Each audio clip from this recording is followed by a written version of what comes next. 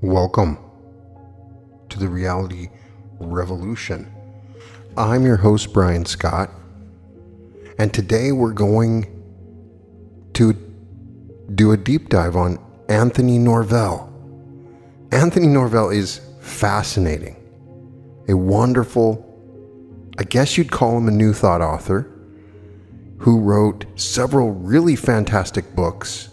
Some of my favorites are The $1 Million Secret Hidden in Your Mind. And he was a popular writer and a lecturer on occult and esoteric topics, particularly the uses of visualization to bend reality to the individual's personal will. He had a gift for making workable, practical, and accessible methods available in his writing. So for many years, he lectured weekly at New York's Carnegie Hall, very much like Neville Goddard.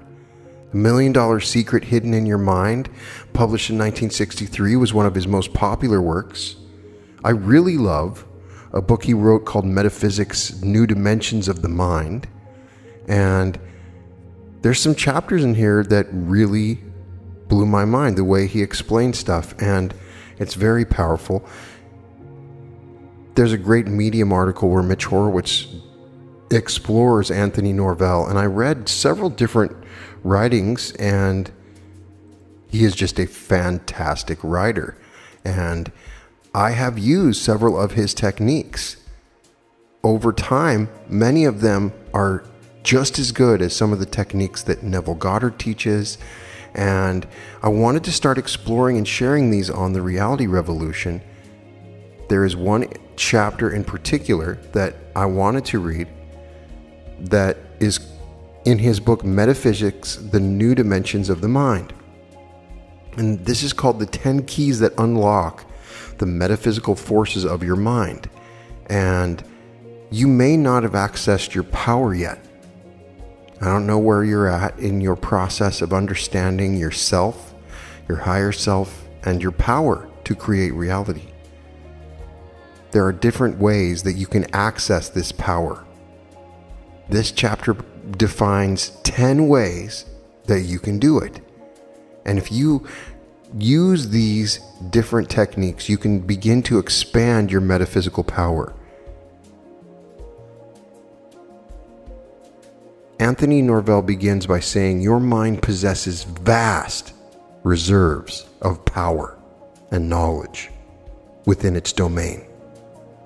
When we speak of mind in this study, we mean the totality of consciousness, which scientists call the conscious, the subconscious, and superconscious minds. In metaphysics, we add another dimension to mind. This is the divine mind, which is often called the cosmic mind or universal intelligence. It has been found that in psychological experiments where people were hypnotized, they possessed amazing knowledge that they did not have in their conscious states.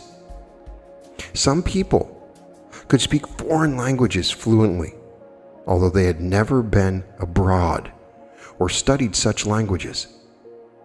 Others knew how to play the piano or some other instrument.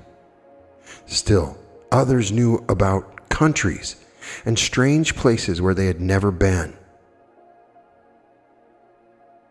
Where were these reserves of knowledge stored? If they were not in the conscious mind, then they must have resided in some other part of consciousness where the person was not even aware of them. One man who had a very poor mind for mathematics could add, subtract, and multiply long lists of figures while in a state of hypnosis. Miracle super forces of geniuses. Certain men and women throughout history have known how to release these miracle super forces of the divine mind and perform feats that astounded people. Joan of Arc was such an example. She was a poor peasant maid who had never been away from her village. When she began to hear voices and have visions, people thought she was obsessed with evil spirits. She saw in her visions that she would ride at the head of France's victorious armies, and the voices told her that she would one day save France. When she finally convinced the French generals of the veracity of her visions, they put her at the head of their soldiers, and she led them to victory after victory. Were her visions delusions?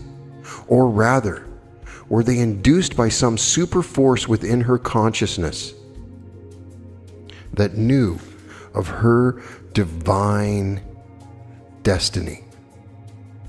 We are inclined to believe the latter, for too many times in history, men and women have had this kind of divine vision and have achieved miracles that were impossible for ordinary men and women to perform. In his experiments in extrasensory perception, a noted authority tells of an instance where a young woman's father died, leaving her impoverished. After the funeral expenses were paid, there was no money left for food in the house. One night, this woman had a realistic dream in which her father came to her as she had known him in life and told her of a secret compartment in an antique piece of furniture in the living room where she would find a large sum of money hidden in big bills. Upon awakening, the woman could still hear the sound of her father's voice in her ears. She arose and went to the antique dresser her father had told her about. She reached into a recessed area behind one of the drawers and there found the money in the secret compartment she had been told about. How Napoleon unlocked this super force. Napoleon called upon the miracle super force of his higher mind and won for himself a position as Emperor of France, and nearly conquered the entire continent in his 20-year rule. He believed in astrology and was told early in his life that he was destined to become a king. He believed that he was destined to liberate the people of France from tyranny and poverty, and to unite all of Europe in a great confederacy over which he would rule as emperor. When he consulted mystics and seers, they confirmed his own inner conviction that he was born to rule. This idea became an overpowering, magnificent obsession in Napoleon's mind. He began to study the art of warfare, of political and diplomatic strategy, and finally, when he felt the stars were auspicious, he set out on his rendezvous with destiny. There is no doubt that Napoleon tapped some higher power, another dimension of mind than his own conscious mind, to rise to the heights he ultimately attained. What were the miracle keys that he used to unlock the super force of his mind? The 10 miracle keys to all greatness. In a study of metaphysics, we find there are 10 keys that unlock the miracle super force of the mind. We shall study each of these keys in turn and see how to apply them to your own life. With these keys, you can unlock doors of consciousness where the miracle super force resides. First, the key of imagination. Your destiny is forged in the workshop of your imagination. It is in his imagination that man can truly grow wings of soul and soar above the limitations of mortal mind and become godlike in his dreams and aspirations. That which you can conceive, you can achieve. The very act of picturing a condition you desire sets into motion certain super forces within your higher mind that begin to create conditions imaged. Einstein gave the world a mathematical formula which perfectly states the metaphysical law for using creative imagination to materialize the destiny we desire. Einstein's formula is expressed mathematically as E equals mc squared. What this formula says is that energy and matter are convertible. Mental energy possesses its equivalent in matter and is as real as so-called material energy. All physical and material things are actually manifestations of energy. The energy in a thought produces its own materialization. An idea is as real and solid as a bridge or a skyscraper. The concept of love is as real and permanent as the sun or the earth. The fact that mental energy cannot be seen or felt does not argue that it has no existence. Let us examine this metaphysical concept further below. I've reduced it to a practical formula which utilizes the imagination as the energy-producing miracle force. It is dream, dare, and do. What is your big dream in life? It is through your imagination that you must picture what I call your big dream of life. There can be no actual achievement of your dream, the daring and the doing of our metaphysical formula, until you first have the picture in your imagination of the things you want to attract in life. The dream stirs into action the miracle super forces of your higher mind, and the mental and spiritual energy that it sets into motion externalizes in creative patterns. Do you dream of achieving some high goal in life?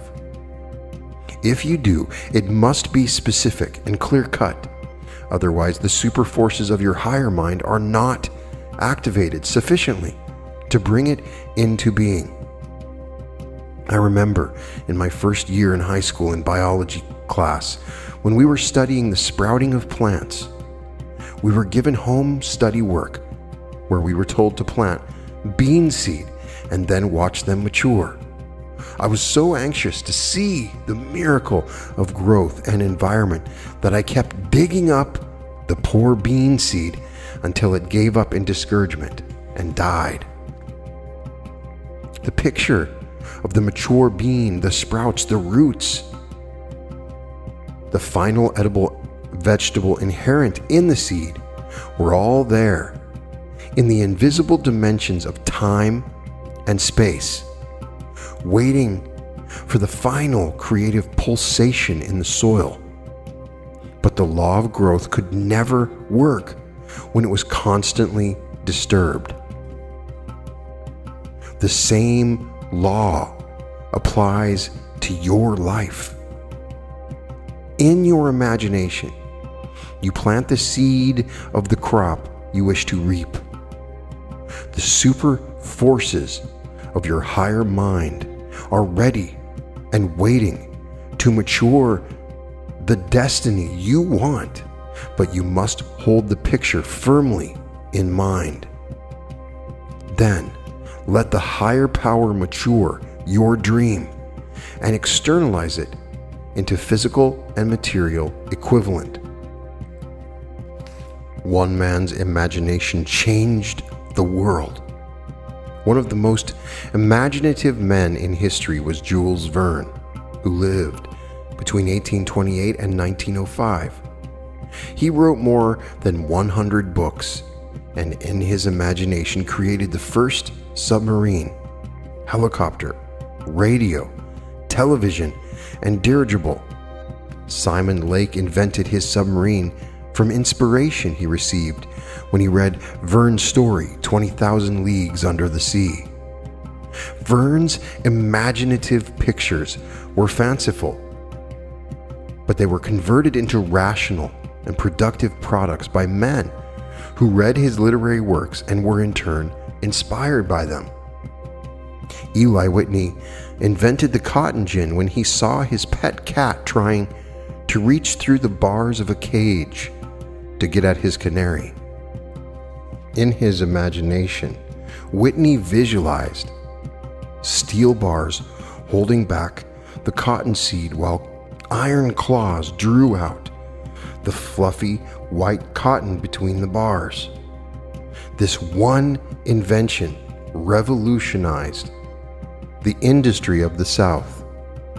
The miracle super forces of man's higher mind were stimulated by the power of the imagination to produce such modern great things as the printing press, wireless, radio, television, automobile, typewriter, harnessing of electricity, the splitting of the atom, and the creation of such miracles as the electronic microscope, the 200-inch telescope at Palomar, and now man's ultimate triumph of mind over matter, the creation of spaceships that are on their way to the moon and the distant stars.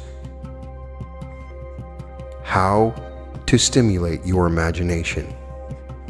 1. Read a scene in a book or magazine, and then in your imagination try to project that scene in all its details. Add to it what you wish and make the scene come to life vividly, trying to see the characters, the environment, the action, and any other details that are described in the story. 2. Think back to your childhood and recall some scene that you enjoyed, such as a Christmas, Thanksgiving, or birthday. In your mind's eye, try to recall the people who were there, the things they said and did, the food you ate, and any other details you can remember. 3. Picture your perfect dream home. Cut pictures out of home decorating magazines and let them serve as a stimulus to your imagination. Visualize a party in the dream home. See the friends you have invited, work in the garden, and do any other activities in your mind which you might perform in such a home in reality. 4. Stand before a mirror and imagine that you are speaking before a vast audience in an auditorium. You can speak aloud or to yourself. Make up a talk on some subject with which you are convenient. The speech can be short, 1 or 2 minutes, or it can be longer. The brain centers are stimulated by such an exercise and make it possible for you to speak more fluently when you need to express yourself. 5. Imagine yourself having $1 million. This mental exercise will help you stimulate the miracle response centers of your brain for building a fortune. If you cannot imagine yourself being rich, it will be difficult to ever attract a fortune. 6. Imagine yourself standing on the prow of a boat headed for some exotic land like Hawaii. You can use pictures from travel magazines to help stimulate your imagination in relation to this exercise. Some people have used travel pictures and literature to stimulate the miracle response centers of their brains, and soon they found themselves actually visiting the places they had imaged in their minds. The second key, curiosity. It was curiosity that caused Columbus to sail the seas in search of new lands. If he had been satisfied with popular belief that the earth was flat, he never would have embarked on his voyages of discovery. It was curiosity that caused the scientist Fleming to wonder why green mold on bread in a test tube killed germs. His curiosity led him to discovery of the life-saving penicillin, which is called a miracle drug and which has saved the lives of millions of people. It was a curiosity that led Galvani to experiment with his galvanic battery, from which so many inventions have come. Curiosity has been implanted in the consciousness of man for a specific purpose. This divine emotion makes him discontented with the world as it is and causes him to search for new ways to change things, to improve them, and to give man greater comfort and luxury. How to develop curiosity. 1. Look about you in your work and see how you might improve conditions. Many an invention has been born because man's natural curiosity caused him to wonder if he couldn't improve on the methods being used in his business. A man sitting at a lecture was disturbed by a woman's big hat. He became curious as to how to convert the obstruction to something positive, and before he left the auditorium, he had an idea for a new hat pin, which made him a fortune. 2.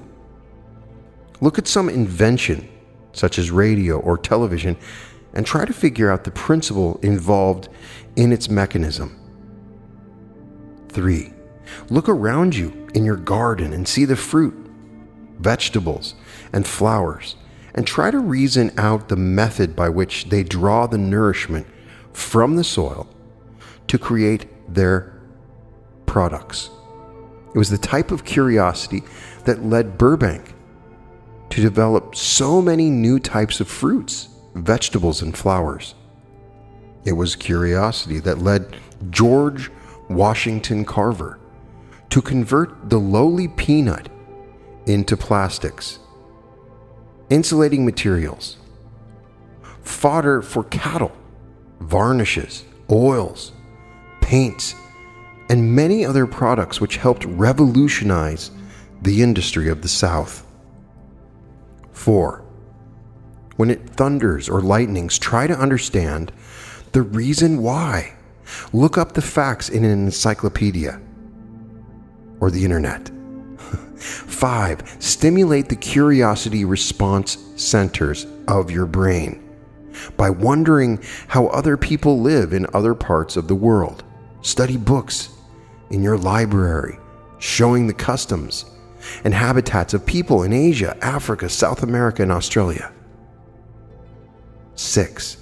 When you listen to beautiful music or read interesting stories, try to analyze the emotions that prompted the composers and authors to create their works. The third key, knowledge.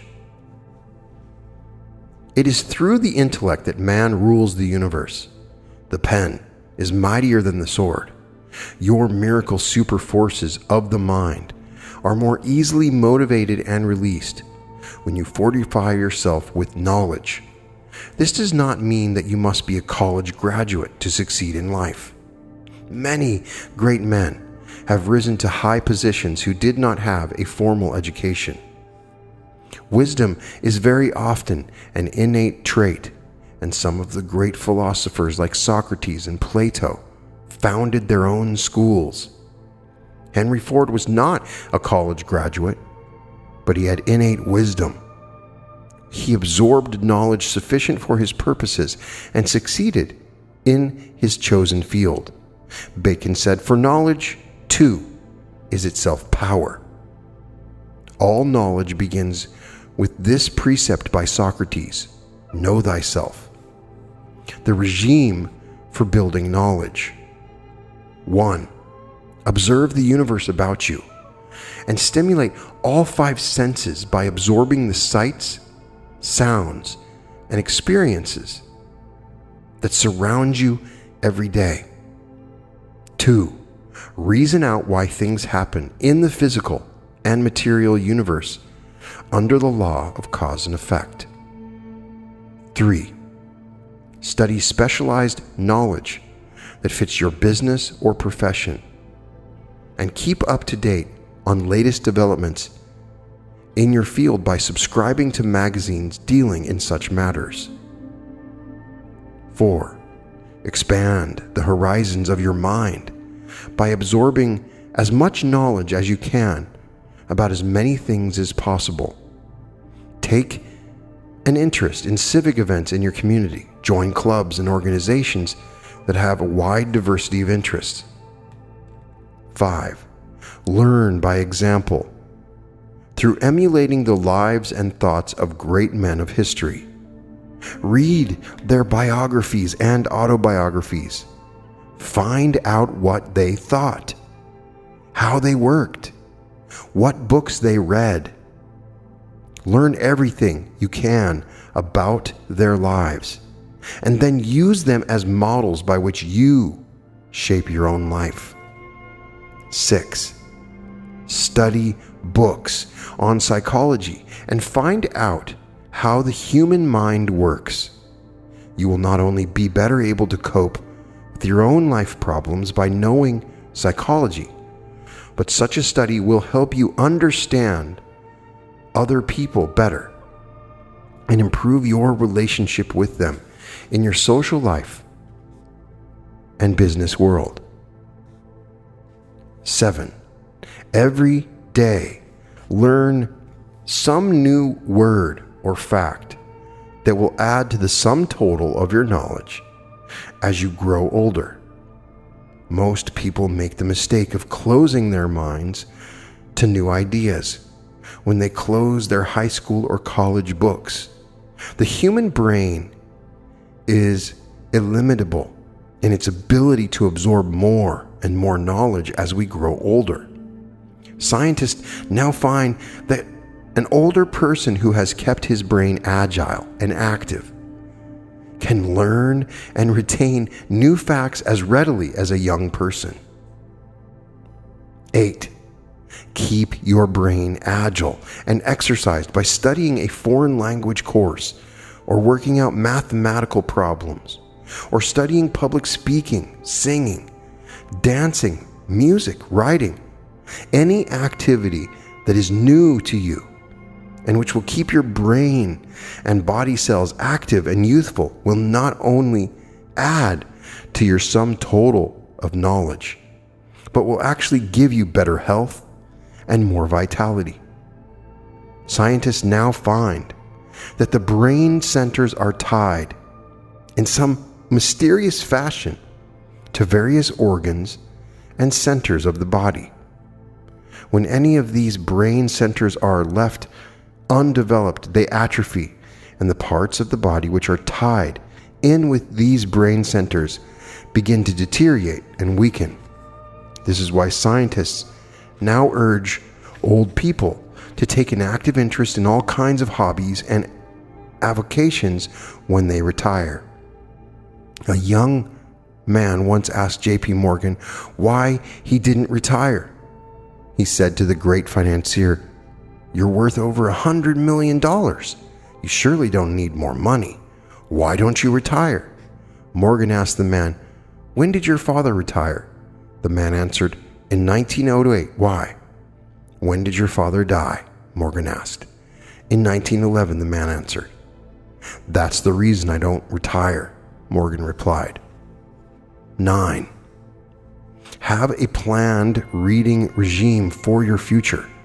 Try to read a book a week, not just fiction, but books that will help you improve your mind and add to the sum total of your knowledge, like The Reality Revolution. It is good to vary the subject of those books so that you expand your horizons of thinking to encompass many fields. You might get a simple book on astronomy and discover the fascinating cosmic world of outer space. You might study a book on science and invention to learn of the miracles being produced by men's minds in our atomic age. Biology is another fascinating subject, which will teach you secrets about the vibrant and expanding world in which you live. You might also study the various philosophies of the ages, beginning with the Greek philosophers and then going into the teachings of the Far East and the comparative religions of the world. History is another all-engrossing subject for you to study, for through learning about the past, you can know what mistakes to avoid in the future. The fourth key, affirmative will. The miracle super forces of your mind are unlocked by this fourth key, affirmative will. Most people are buffeted by the forces of life. They vacillate back and forth between two possible courses of action, not knowing which to do until it is too late. They are very much like the mule which hesitated between two piles of hay, not knowing which to go to, and starved as a consequence of his vacillation.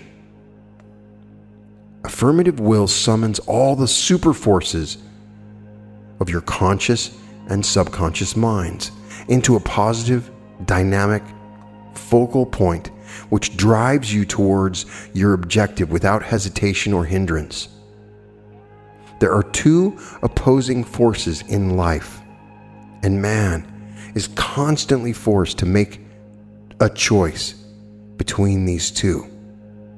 There is the will to succeed and the will to fail, the will to be healthy and the will to be sick, the will to live and the will to die, the will to be rich and the will to remain poor, the will to happiness and the will to misery, the will to love and the will to hate, the will to good and the will to evil, the will to peace and the will to war. Man must choose his destiny. Man can choose his destiny. He is different from all other living creatures in that he has the power of choice. By exercising your affirmative will, you can select the events that make up your destiny, just as the artist chooses the scenes he will paint and the colors with which to paint those scenes. If he does not like what he painted, he cannot blame it on the scene he is copying, but on himself for his own inability to accurately reproduce the scene from nature. There are two types of will in life also. They are 1, passive will, and 2, affirmative will.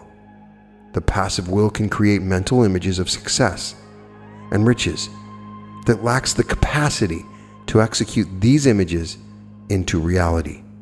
Many would-be millionaires daydream about having $1 million, but they lack the affirmative will to put their daydreams into motion. How to use affirmative will. 1. The will is fashioned from the mental habit patterns that you build. From the time you were born, you began to build habit patterns for almost every act of your life. You rise in the morning and bathe, brush your teeth, shave, or make up. Put on your clothes, lace your shoes, and prepare to go to your day's work. You do not give much conscious attention to these daily actions, for you have built habit patterns that take care of most of them.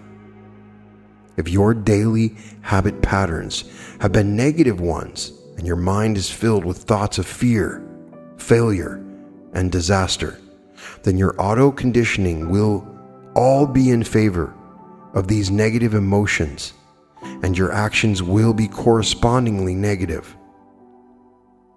Change the habit patterns of your mind from negative ones to positive ones. This is easier said than done, but it can be accomplished if you use the power of your affirmative will. Smokers who wish to stop know how difficult it is to change their habit patterns. They must make a superhuman effort to give up the habit of smoking. How do you change your habit patterns? In the same way they are created, by performing the mental or physical act over and over again until it is deeply ingrained in your consciousness that it becomes automatic. Then we call the action a habit. 2. Use creative commands to your higher consciousness. The higher centers of your brain are stirred into action by creative commands. Let these be given each morning as you start your day's activity. Then all during the day, use little energy boosters to keep your spirits high and your energies at their maximum peak. You can say 12 times a day, I feel wonderful. I am able to overcome this problem. I am now dissolving these obstacles through the power of my will. I like people and they like me. 3. Try not to let negative experiences in life prove too discouraging. Everyone has these negative conditions to cope with. Even the millionaire has his problems. When some condition arises that tends to get you down, say to yourself, this too shall pass away. Another good statement to dissolve these unwanted negative experiences is this: the solution to the problem is already on the way.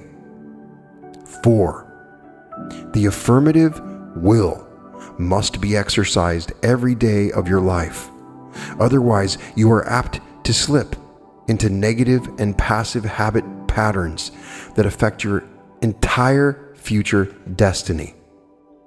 Every day, exercise the will to live. How? Have an intense desire to live for some specific cause or person. You may want to educate your children. You may want to own your home. You may desire a fortune to help other people. The more altruistic and unselfish your purpose for living, the greater will be the life energy that flows from your higher mind. Many people who have lost the will to live die early in life because they have no one to live for and nothing they want to accomplish. When people are motivated by a desire to live for some purpose, they often have a release of the life force that keeps them going until they are 100 or more. Grandma Moses was an example of how this super force of the mind can enormously extend the normal lifespan and give one many years of creative, useful activity. At 76 years of age, she began to paint and soon was selling her paintings at enormous sums. She lived to be over 100, and there is no doubt that her renewed interest in creating helped stimulate the miracle super forces of her brain, infusing her body cells with life-giving energy and purposefulness. 5. Every day, exercise the affirmative will to succeed. Do this by planning each day's activity with one thought in mind, to make it as successful as possible. It is good to write down a day-by-day plan. so as to focalize your mind's energies on things you want to accomplish. Just as a housewife makes out a shopping list for the market, so you should make out a list each day of what you wish to accomplish on that day. Or maybe it was a house husband. I don't know. List your appointments, your day's work, the sales you wish to make, the money you are going to spend, the purchases you plan, the social engagements you will have. A neat and orderly mind ensures a neat and orderly life and destiny. 6. Exercise daily the affirmative will to attract more money.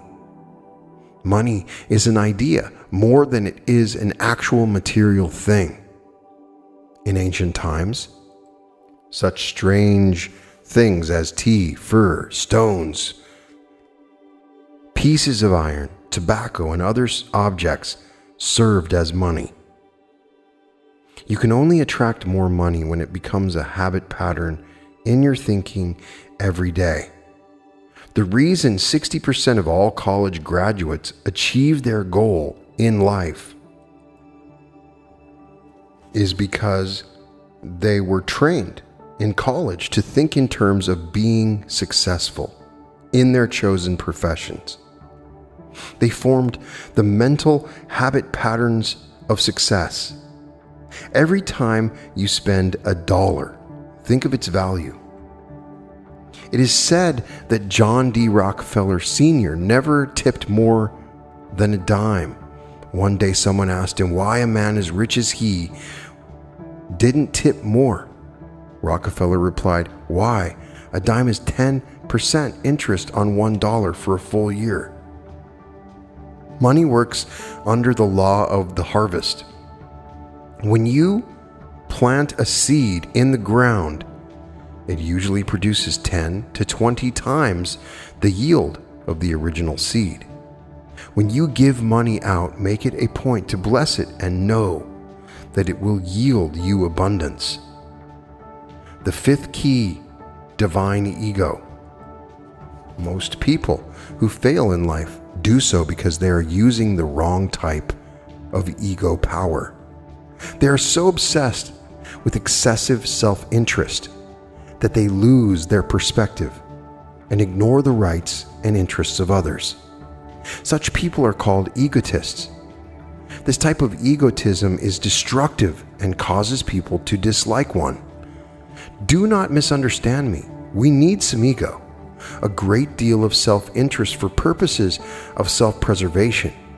But in our metaphysical studies, we convert this power of the psyche, which consciously controls the impulses of the id, as it is called in psychology, into the divine ego. The changes in your personality and ego drive will be miraculous when you once institute this method of unlocking the miracle superforces of your mind. How to build the divine ego. 1. Realize that you were created in the image and likeness of God, as the Bible tells us. This is a spiritual idea, not a physical one. When you once accept the premise that you are divine and immortal, then you will begin to be godlike in your thoughts and actions. Voltaire said, "To be a hero, think heroic thoughts." To be divine, you should pattern your thoughts and actions after the divine image. What are the godlike thoughts and actions which you should emulate? God is described in the Bible in 2 ways. God is good and God is love. If you pattern your thinking after goodness and love, with all their ramifications, you cannot help but reflect goodness and love in all your relationships with others. 2. Cultivate the habit of unselfish actions in relation to others. Share your good with other people. Share your happiness. Instead of talking about yourself and your problems when you meet other people, make it a point to show interest in them and their activities. 3. Work in community projects such as the Boy Scouts or Girl Scouts. Enter into charity drives for such worthwhile organizations as the Heart Fund, the Polio Fund, the Lighthouse for the Blind, American Legion, and veteran organizations. Volunteer to work a few hours a week in foundling homes for orphans, in veteran hospitals for soldiers, in prisons, and other public welfare groups. Such expanded interests do more than merely help the unfortunate. They help you in building the divine ego, which can enrich your life and give you blessings of health, happiness, and prosperity by releasing the miracle super forces of your higher mind. 4. Have a higher master motive in your life. Desire success and money, not only for yourself and your family, but also so you can help better the world through your creative efforts. There are many master motives which propel man towards his destiny. Desire for power, desire for money, fame, glory, a desire for wisdom, a desire for material things, a desire to bring peace to the world, to work for brotherhood and tolerance, a desire to spiritualize your mind and find new dimensions of the soul. The higher your master motive, the greater the drive for success and fulfillment. 5. Overcome the animalistic emotions of greed, hatred, selfishness, and envy. The divine image within your consciousness cannot flourish in such an atmosphere of negativity. 6. Implant in your consciousness the positive forces of charity, beauty, truth, justice, faith, and love. And soon you will see the divine inspiration that flows through your consciousness from the divine mind within you. 7. Spend a few moments each day in spiritual contemplation and meditation. In such mystical periods, search within for life's true meaning. Try to find the divine prototype within your own immortal soul. Pray to God for guidance and inspiration every morning when you arise and every night when you go to bed.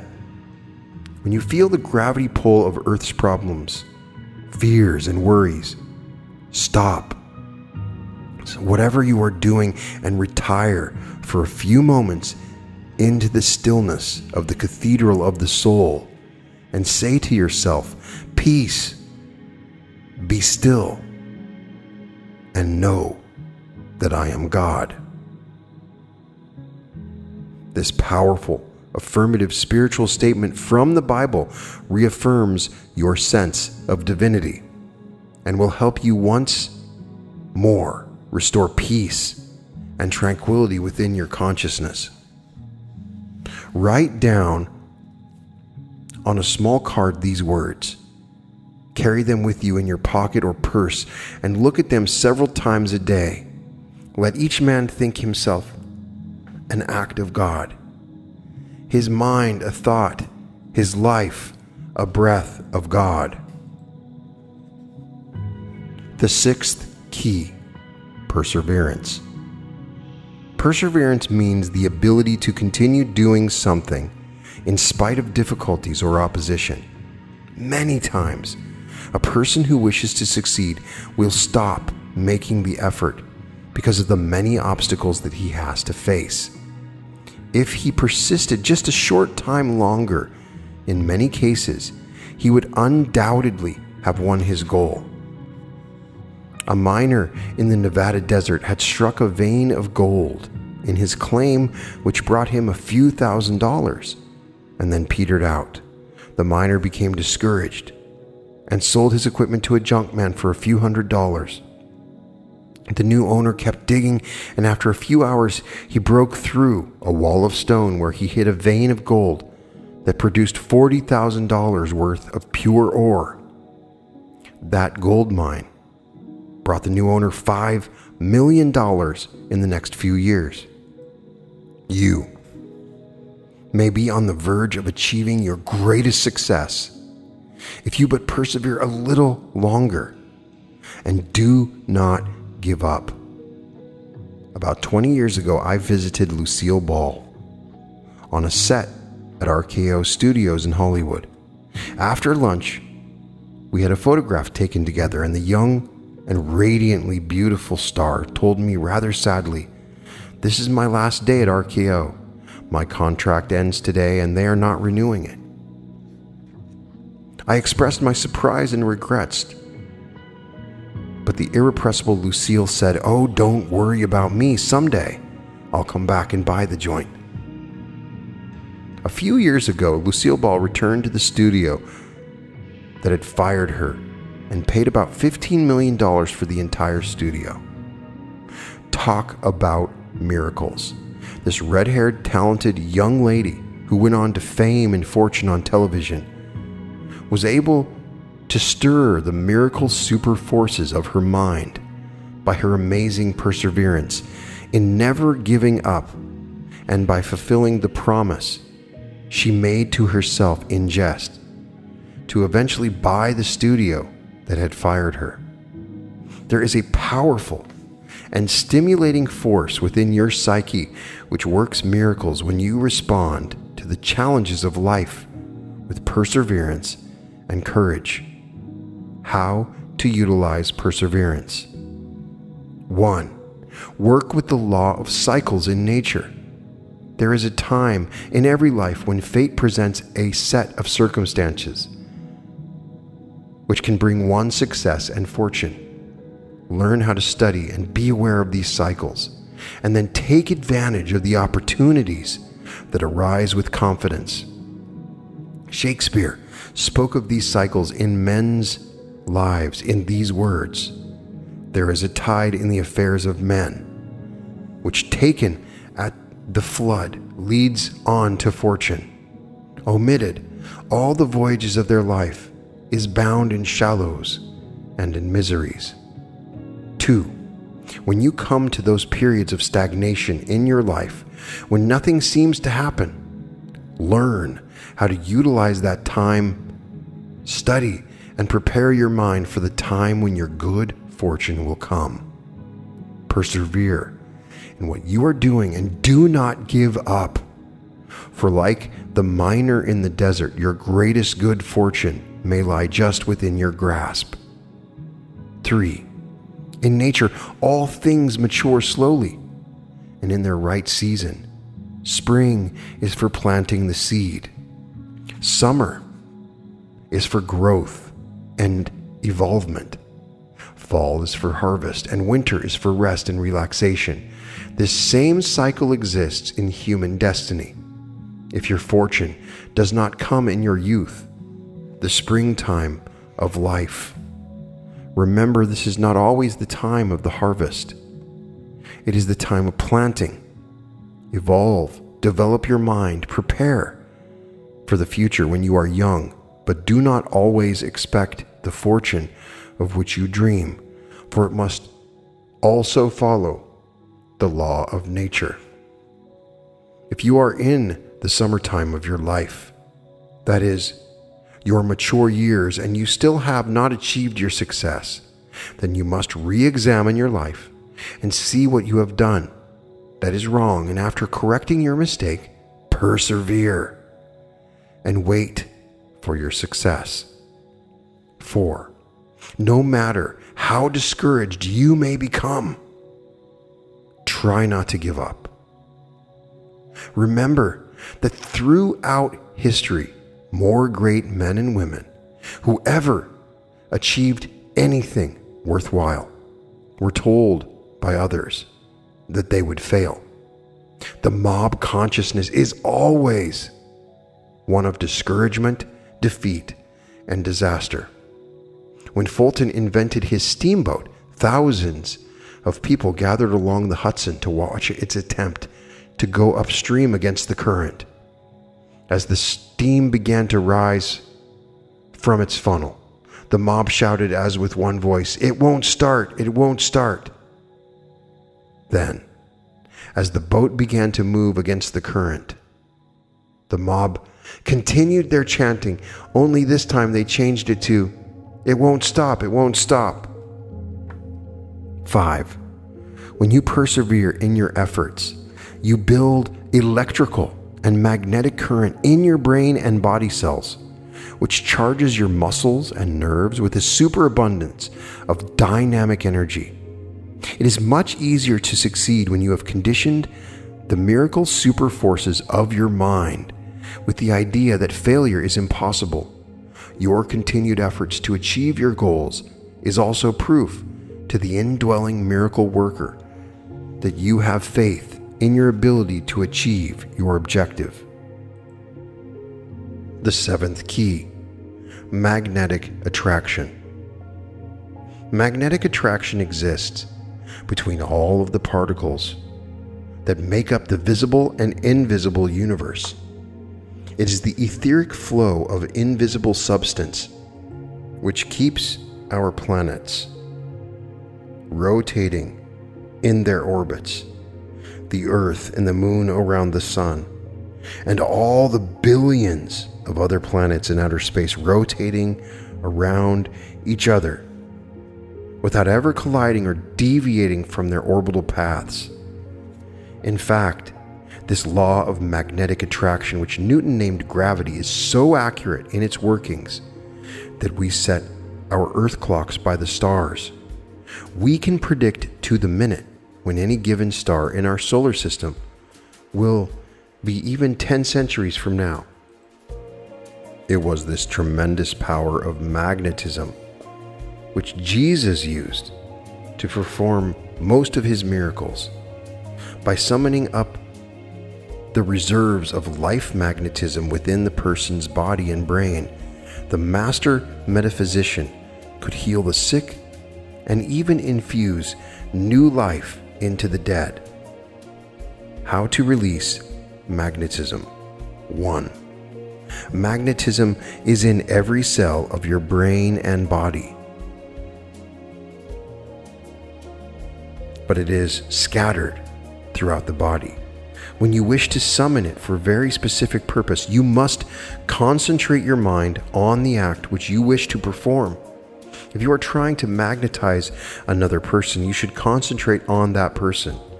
Project your thoughts to him, say his name over and over, and direct your thoughts to him just as if you were talking to him in person.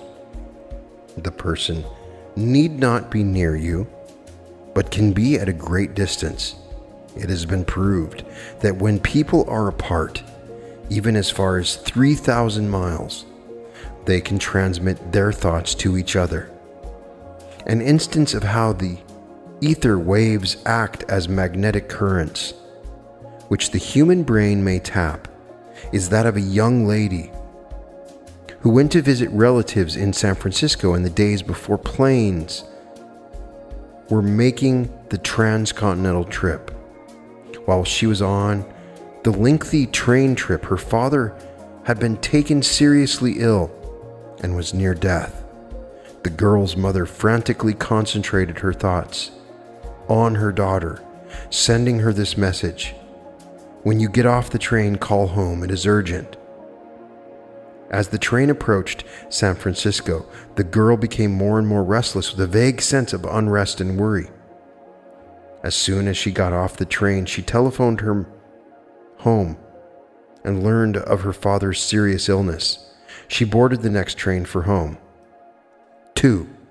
You can use magnetism for many different purposes to magnetize others, as we have learned above, to attract people to yourself that you like, or to attract money and material things. To show how this magnetic attraction works in one's life, let me tell you of an instance where magnetism attracted a famous movie star to me when I was unknown, struggling for recognition in Hollywood. It was the year of the Great Depression, and I had gone to Hollywood but could not find work. Finally, I took a job in a photographic studio with Edwin Bauer Hesser, a famous photographer of movie stars. I concentrated my mind on meeting Mary Pickford for at least a year before going to Hollywood. At that time, Mary Pickford was known as America's sweetheart, and every boy and man in the country considered her the ideal woman. Before going to Hollywood, I studied palmistry, astrology, and other mystical arts to better understand myself and other people. One day, Miss Pickford came into the studio to have some photos taken to publicize her new picture, Coquette, which she was making with Buddy Rogers. While the photographer was preparing his equipment, I helped her pass the time by reading her palm and telling her about herself with astrology. The amazing thing, which I did not know at the time, was that I had psychically tuned in on her marital split up with Douglas Fairbanks Sr., which was being kept a secret from the world. I told her details about the life which astounded her, and she invited me to a big party she was giving for Lord and Lady Mountbatten of England the following week. At that party, I met William Randolph Hearst, who was to change the entire course of my life. Through worldwide publicity, he gave my work in the mystical sciences. The magnetic attraction which I had created by concentrating on Mary Pickford undoubtedly brought about the series of accidents which led to our meeting and eventually helped fashion my entire future career. 3. Magnetize your mind by daily passing a series of pictures and thoughts through it of the people you want to meet, the things you want to do, the trips you wish to take, the money you want to attract, the new job you wish to have, the home you want to live in, the gifts and talents you would like to develop. Of course, there is more to this miracle power than merely passing the pictures and thoughts of your goal objectives through your mind. But the process of magnetic attraction must begin by having these image concepts firmly in your mind. Later, in our deeper study of magnetism on the cosmic and spiritual planes of consciousness, we shall explore this subject further. The best way to fix these magnetic thought images in your mind is to write them down where you can see them and read them over every day. This helps in the process of magnetizing them. 4. The magnetism of your brain and body can be built through a conscious regime. As magnetism is in the air all about you, it is vitally important that you breathe deeply and consciously when you wish to increase the fund of magnetism within your body.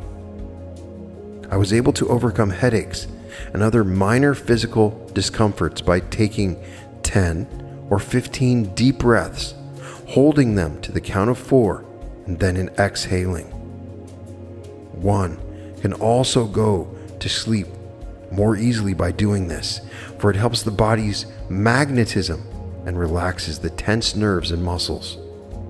The first time I stepped out onto the vast stage of Carnegie Hall to deliver my first lecture in New York City, I would normally have been a little uneasy. However, having studied yoga breathing and occult sciences for some years, I quickly inhaled 10 or 15 times, charging my brain and body with vast funds of magnetism. And I stepped out onto that stage with a feeling of calmness and tranquility. Always before a lecture, I use this method for quickly recharging the batteries of my brain and body with new electrical and magnetic power. The miracle super forces of your brain are stirred into magnetic action by deep breathing. So do not neglect this vital function. Most people only breathe with the upper parts of their lungs, and the lower parts atrophy from disuse. Breathe deeply and hold the breath 4 or 5 counts and then exhale. Do this at least 4 or 5 times a day. When you are fatigued from work, instead of taking another cigarette or glass of alcoholic stimulant, try the magnetic act of deep breathing. It will give you instant energy and lengthen your life by many years. The 8th key, divine inspiration. Someone has said, inspiration helps man grow wings of soul and rise above Earth's prison house. Divine inspiration raises man even higher into the realms of transcendental peace, beauty, and joy. Anything that stimulates your mind emotionally to creative thoughts and actions can be said to be inspiring. Divine inspiration releases the miracle super forces of your higher mind to such an extent that you are given supernormal powers and energies that are unknown to the average person. All geniuses had this ability of charging their higher minds with divine inspiration and releasing a veritable flood of creative and inspiring ideas. In music, those great composers had this divine inspiration. Beethoven, Mozart, Handel, and Bach. In art, divine inspiration motivated such geniuses as Michelangelo, Leonardo da Vinci, Rembrandt, and Raphael. In literature and poetry, divine inspiration was shown to Shakespeare, Dante, Milton, Homer, Byron, Keats, Wordsworth. In exploration and discovery, men like Marco Polo, Columbus, De Soto, and Ponce de Leon undoubtedly had divine inspiration. In science, Newton, Pasteur, Galileo, Edison, Einstein, Fleming, and Salk had divine inspiration. There's only a small list of the great ones of history who went motivated by divine inspiration. In every field of human endeavor, there have been literally hundreds of thousands of men and women who possess this form of inspiration in their creative work. The regime for releasing divine inspiration. 1. When you want to stimulate the miracle response centers of your higher mind, use the transcendental power of beautiful and inspiring music to aid you. This means classical and semi-classical music, not the discordant forms of new and modern jazz, which tend to overexcite the brain centers. Waltzes, Hawaiian music, and even modern ballads may be used to relax the mind and body. But for high inspiration, it has been found that the great enduring classical compositions are best for inducing higher forms of inspiration. It has been found that in industry where people work with music playing in the background, their output increases. Their energy level is higher, and there is a decrease in fatigue and accidents. This proves the efficacy of music as an inspirational force to stimulate the higher response centers of the human psyche. 2. When you wish divine inspiration, align yourself with the natural grandeur and beauty of the universe. Stand at the ocean's edge and observe a sunrise or sunset. Look up at the lofty mountaintops and visualize the peace and serenity to be found there. Observe the sun, the moon, and stars, and project your mind to lofty pinnacles of achievement, using these natural wonders as ideals and inspiration. Be aware of spring with its rich verdure and multicolored blooms. See the power and majesty of flowing rivers and placid lakes, reflecting the blue, the heavens, and fluffy white clouds. Stop your work occasionally and walk in a park. If you live in the city, go to the botanical garden, a zoo, or some nearby field, and let your mind be inspired by the richness and variety to be found in nature. This will help recharge your mind and body with the energy and bring you a sense of serenity and peace. 3. Divine inspiration can be released within your mind by a study of the great religious books of the world. You should make it a point to learn what all the great teachers and prophets have taught. Study the Christian Bible, the Talmud, the Quran, the Buddhist Bible, and any other spiritual revelations that interest you. 4. Memorize quotations from the Bible, which you can repeat daily when you feel the need of divine inspiration.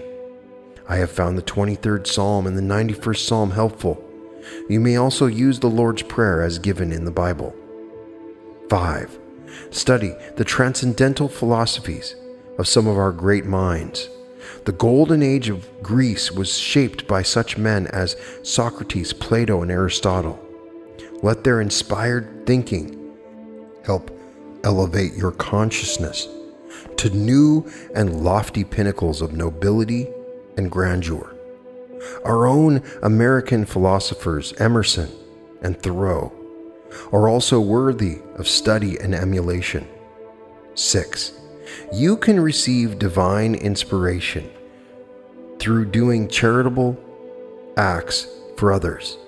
Helping to inspire those who are less fortunate than yourself is a wonderful way to recharge your brain and body with new inspiration.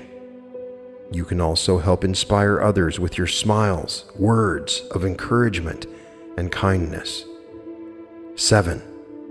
Prayer lifts man's soul into lofty dimensions of spirit that transcend Earth's gravity pull.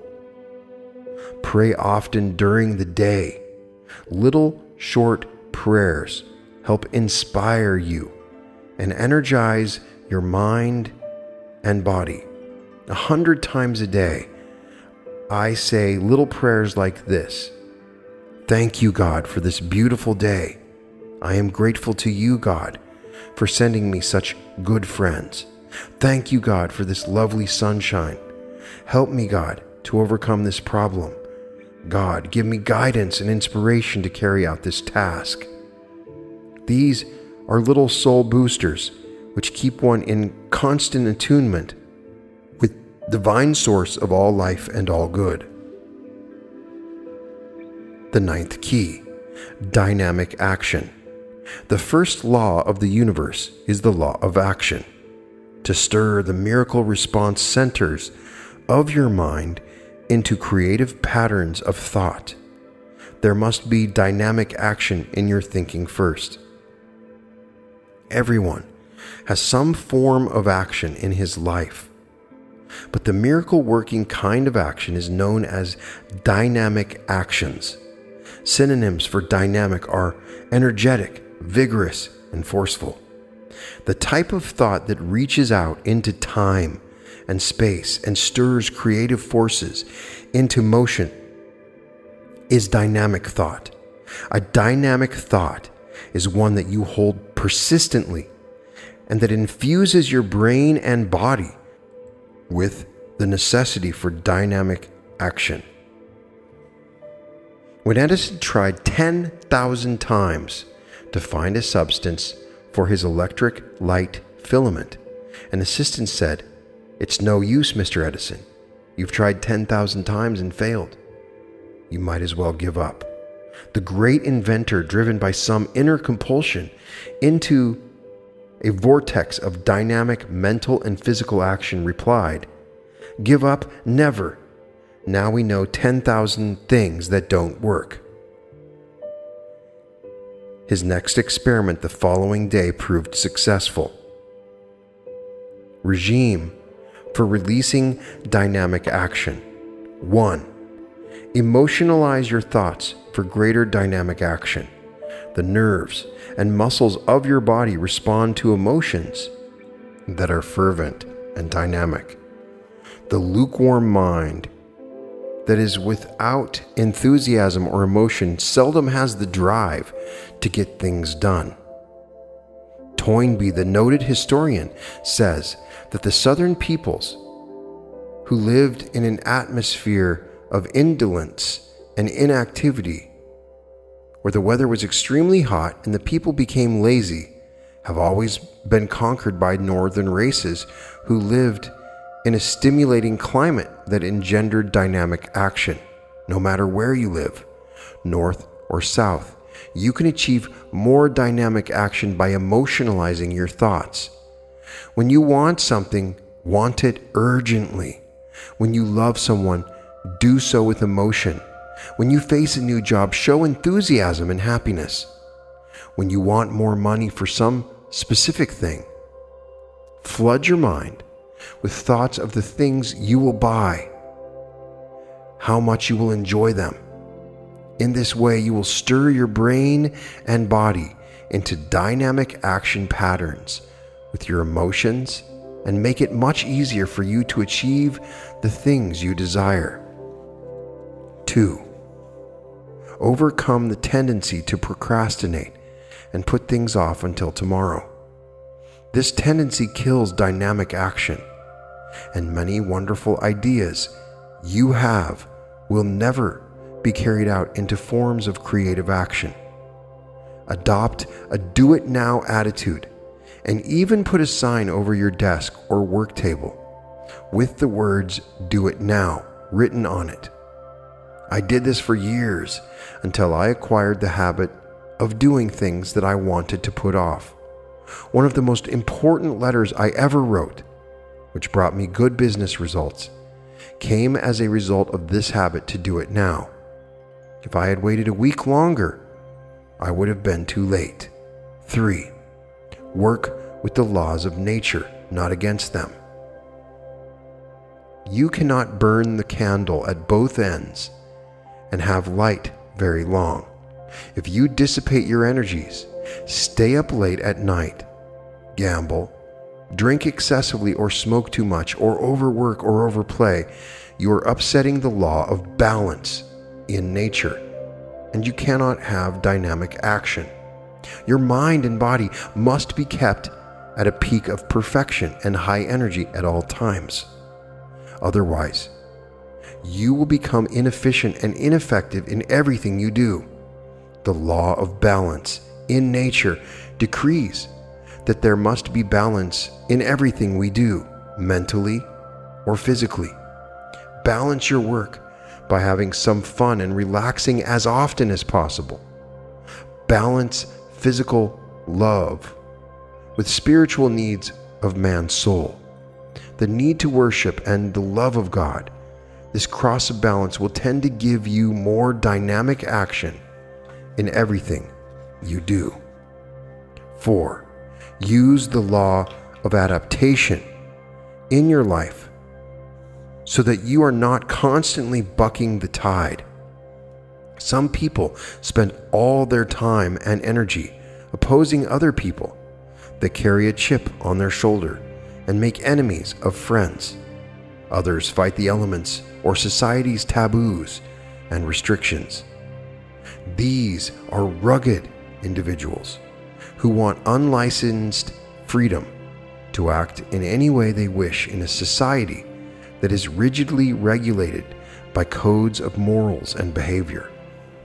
This includes the beatnik generation, who wish to wear long hair and beards and appear in public in dirty and shabby clothing.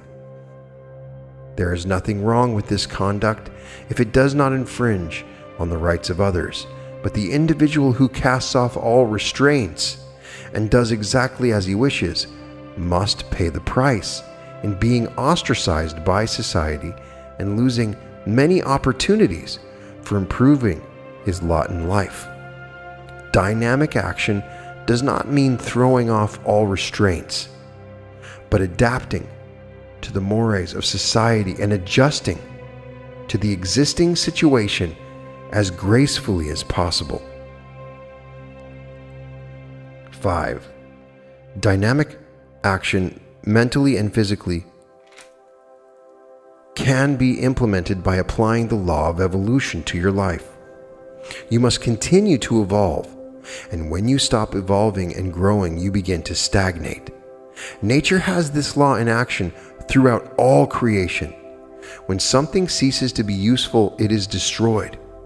Make it a point to keep evolving your mind and body, to maintain them in useful forms of action as long as there is life within you. Have some mental exercise each day. Also have some form of physical exercise which will help maintain you in dynamic and useful condition until advanced old age. 6. Love of humanity has been one of the great master motives which has stirred countless thousands of men and women in many forms of dynamic and successful action. Father Damien worked with the lepers of Molokai for years, bringing new methods of treatments to that dread disease, and finally gave his life in that work. He was stirred to such dynamic action by his love of humanity. Marie Curie and her husband worked for 20 years in a miserable lean-to where snow drifted through the cracks in winter, extracting minute particles from hundreds of tons of pitch blends to isolate a gram of radium. Their work was for the good of humanity, and now many people are saved because of this loving sacrifice. Dr. Albert Schweitzer dedicated his life to serving the Africans in the jungles, where he brought the healing to thousands. This dedicated man was inspired to dynamic action by his love of people. 7. To increase your flow of dynamic energy for all purposes in your life. Have some definite goal which you are trying to achieve.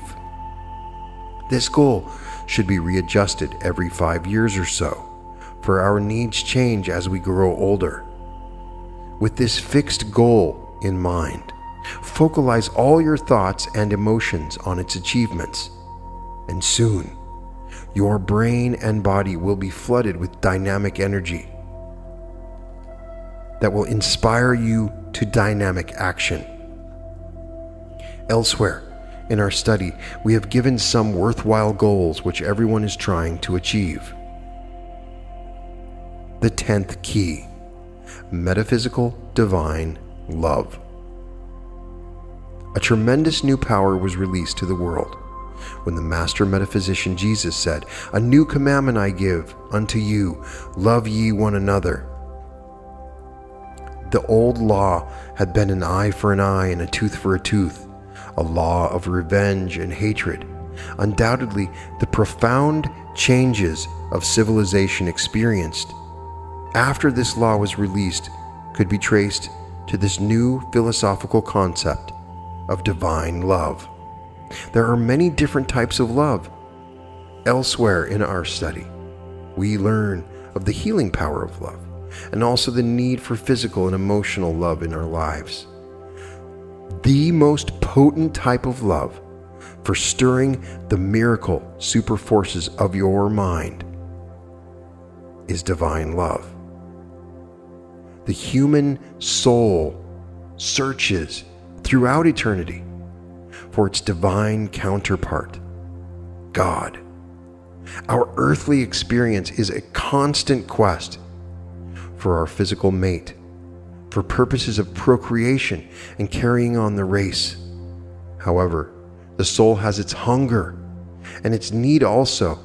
It is for divine love, the divine romance, in which man, in the generic sense, searches for his lost half, the God consciousness, in a cosmic love that extends throughout eternity. When man once discovers this divine love, he becomes complete and fulfilled.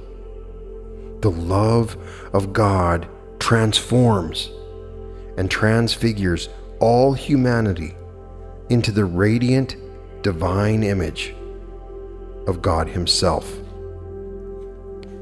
How to realize divine love. 1. Do little loving things every day of your life for your friends, relatives, and neighbors. These little kindnesses gradually build the habit pattern of divine love within your consciousness and in turn attract loving actions from others. 2. To build the divine love concept, you must first rid your mind of the consciousness of hate, envy, resentment, jealousy, and malice. Whenever such a negative thought enters your mind, say to yourself, I now supplant this negative thought with the thought of divine love. Soon you will have rid your mind of these deadly negative thoughts which counteract divine love. 3. It is not enough to love only our friends and relatives. We should extend divine love to everyone in the entire world. I know it's difficult to hold this cosmic concept of love, for there have been so many enmities throughout the centuries in countries that have long been oppressed by their enemies. Many people hate the Germans, the Japanese, the Russians. The Greeks hate the Turks because they occupied their country for 400 years. Rationally, we can understand such reactions, but spiritually, we cannot condone hate of any kind. We must try to rationalize our reasons for hating and then work out a pattern of forgiveness and divine love, so we do not come under the negative emotional effects which hatred engenders. A girl who came to my lectures in Carnegie Hall for some time had the most radiant and beautiful expressions on her face. I became curious as to why she was so magnetic and attractive. Her features were not too beautiful, but there was a spiritual quality within her that transcended the physical. One day I asked her for her secret of loveliness. She smiled brightly, opened a gold locket hanging on a chain about her neck, and showed me the inscription inside, "Whom, not having seen, I love." Then I understood the reason for her spiritual beauty and serenity. She loved the entire world and its inhabitants with divine love. 4. Every time you meet someone that you want to hold an interest, practice projecting an invisible golden line between your mind and theirs. Send out the thoughts on this golden cord. I love the divine in you, and you will love the divine in me. People sense our thoughts, and they will instantly respond to thoughts of love and kindness. Another young lady who came to my lectures told me in an interview with her that she could not attract the right type of boyfriend.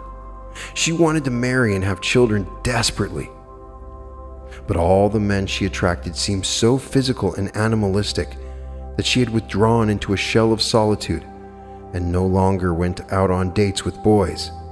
I gave her this golden cord concept and told her to radiate divine love rather than physical or emotional love. She left my office a changed person. Within 1 month, she had 3 propositions of marriage from fine men. Later, she made her choice and married. She now has 3 beautiful children, and her entire life has changed. 5. Your mental states show on your face and in the contours of your body in order to show the world the image of divine love. Begin at once to change your facial expressions from anxiety, fear, worry, and hate to expressions of love, confidence, peace, and poise. To do this, stand before your mirror and study the various expressions that come onto your face with various emotions. Think of something you hate. Notice how the face becomes an ugly mask. Fear and worry do the same thing. Now change your thought. Think of someone or something that you love. See the uplifted expression of the cheeks and mouth. When you meet people you want to attract or impress, carry the expression on your face that you have when you say, "I love you." 6. Another important way for stirring the consciousness of divine love from within is to memorize beautiful and romantic poetry.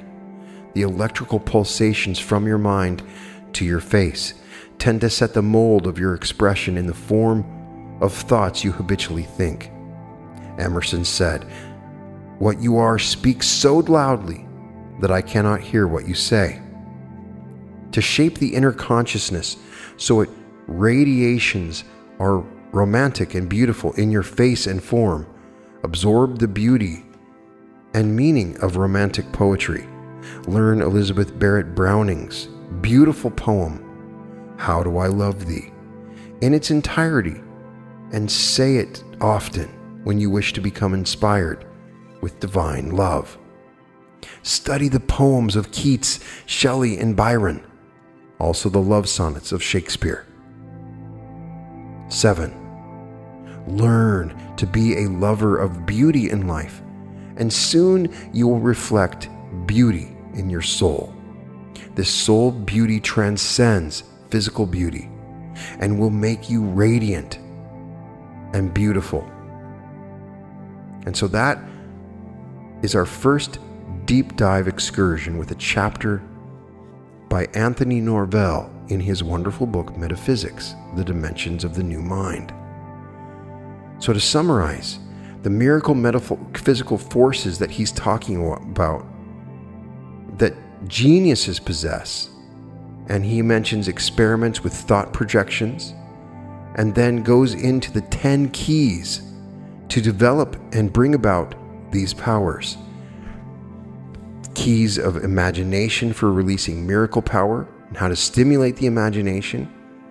He talked about curiosity and how it opens doors. Are you curious? Do you care anymore? Awaken your curiosity. The knowledge and how it rules the universe. The fourth density is the density of love and understanding. And so this understanding is this process of learning, and this knowledge gives us power. Even this chapter is knowledge that gives me power. Every single thing I read is expanding my own knowledge.